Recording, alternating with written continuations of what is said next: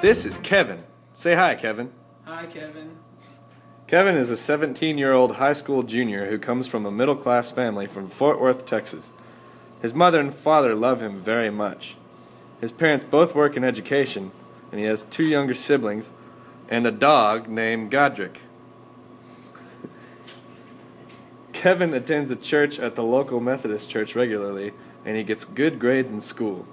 Let's take a look into a typical day in the life for our friend Kevin. Oh, it's 7:45 a.m., Kevin. It's time to go to school. Oh man, I'm running late. Kevin gets into his car and starts to drive to school. But wait, what's that, Kevin? It's construction. The construction makes Kevin late to school, and he has to report to his teacher whenever he gets to school. She's angry at him because he's late. Kevin, you're late to school? I'm sorry, it's just, I kind of overslept, and then on the way there was a bunch of construction. We'll talk about this later. Take your seat. Yes, ma'am. So as we were saying about the homework that's going to be due next class, I think they were probably going to have to... Well, you know, it's time for lunch. Class is dismissed.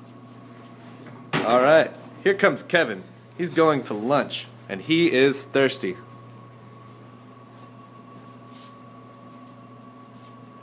But wait, Kevin. Didn't you give up sodas for Lent? Oh, man. Class, can anybody tell me what year Shakespeare wrote the play Romeo and Juliet? Anybody? It's going to be on the test next week. Kevin, no phones in class. But I was just going to look up the answer real quick to your question. Man, when I was a kid, we didn't even have cell phones, much less any way to access information that quickly. I'm sorry, but we're going to have to ask you to put that away. You can look it up after class with that. Oh, okay. Kevin is driving home after a long, hard day at school. When he finally gets home, he is greeted by his mother and his faithful dog, Godric. Hey, how was school today? Oh, I'm telling you, it was long and hard. So how much homework do you have? I have a reflection paper due over Romeo and Juliet. Okay, well you're going to have to sit down at the table and do it before we can eat dinner tonight.